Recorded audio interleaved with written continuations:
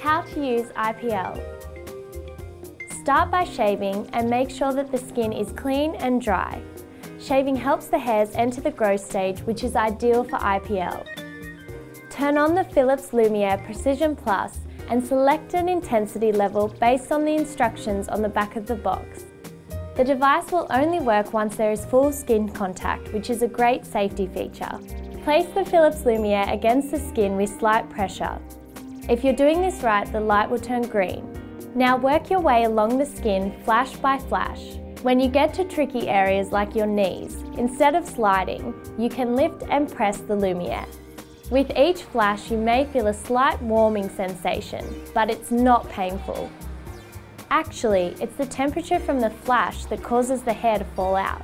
This process may seem like it takes a while, but to do IPL on both legs only takes 15 minutes and as little as 2 minutes for your bikini and underarms. Just keep in mind, the more you use it, the quicker you'll become. How easy was that? If you want to know how it works or why it's worth it, click on either of the videos next to me.